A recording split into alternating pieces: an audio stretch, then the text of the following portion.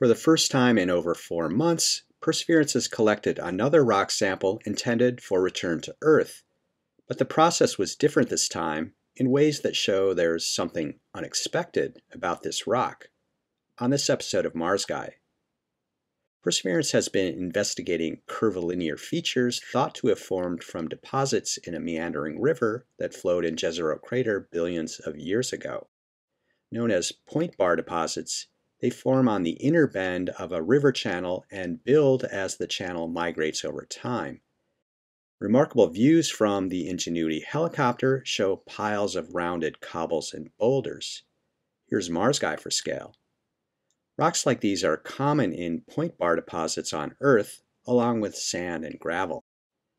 Perseverance arrived at its current location on Sol 736, revealing a landscape of flat-lying, platy outcrops arranged in vague rows that give a layered appearance. A prominent slab within reach of the robotic arm offered an ideal target for further investigation. As usual, this started with a survey using the Watson camera to provide high-resolution views for both science and engineering. The abrading bit on the coring drill, like a geologist's rock hammer, was deployed to provide a relatively fresh surface for investigation. Watson revealed a coarse sandstone with notably angular grains, probably indicating that the sediments didn't travel far before being dumped in this spot. Elsewhere on the slab, the SuperCam instrument was used to measure composition, blowing away dust as its powerful laser pulses vaporized tiny bits of rock. Watson was brought in to document the aftermath. Then, in an unusual twist, the drill was sent to this same spot. Typically, a sample would be taken closer to the abrasion patch where key science measurements are made. And look how close the drill is to the edge of the rock, a bit risky for typically risk-averse rover engineers. Apparently there's something special about this spot. Here's a time-lapse video of the fully autonomous coring operation, which starts with the bit touching the rock, backing away, then repeating these steps, presumably to make sure the rock doesn't fracture like some have in the past.